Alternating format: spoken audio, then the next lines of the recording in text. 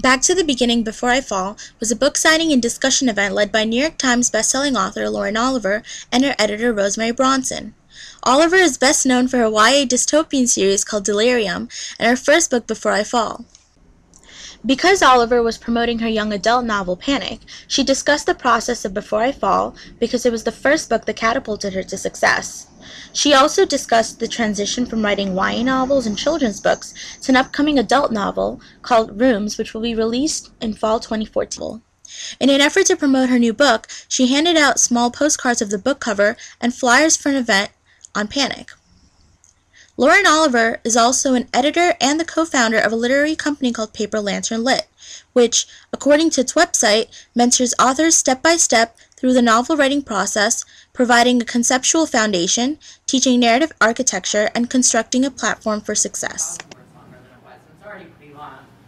So Rosemary really helped me tighten it up. I should say though, I mean, this is not the common experience I have when writing. Rosemary's an excellent, excellent editor and actually an incredibly meticulous editor. Sometimes it's really annoying. Sometimes I'm like, I don't care that I use the same word on the same page, but 5 days later, I'm like, I start to have like glimmers. Like my mind will start to be like, oh well, maybe you could move chapter 3. You know what I mean? Like my mind will start to like throw out solutions, and then eventually, just like, I really do feel like, well, if I could have written it better, then I would have the first time. You know, you really feel at a certain point this sense of exhaustion of like, people ask me how I know like when to stop revising and turn it in, and the way that I describe it is like, you know how at Thanksgiving when you're having a really nice time and you're pretty full, but you're not that full, and then you take like another bite and you're like, that's how it feels like when I'm done with the book. It's not like I'm suddenly like, this book is done. I'm like, if I have to look at this one more time, I'm gonna vomit. I certainly have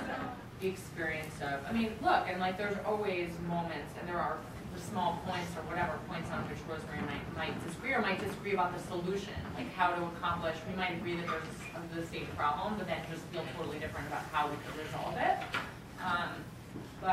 You know, I work with, most of our authors are great, and even our great authors, I mean, like but we, you know, you do sometimes encounter authors who are just like, nope, like my book is my book and it's perfect, and like there will be no revising, and it can be very frustrating because, you know, you're supposed to, editors don't do it, like editors don't do it for the fame and glory, you know, they do it because they love books and they want to make books better, you know, so that can be really frustrating. So knowing that on that side, I think makes me a little bit more sympathetic to the editorial side, to Rosemary's side. You know, I haven't made the transition yet, obviously the book isn't out.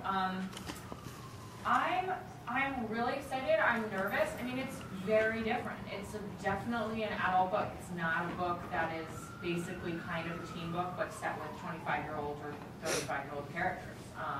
The pacing is different. The voices are different, and the themes are different. It's themes of marriage and childbirth and losing children, and I mean, like, it has a lot of different themes, which is why I knew it was going to be an adult book.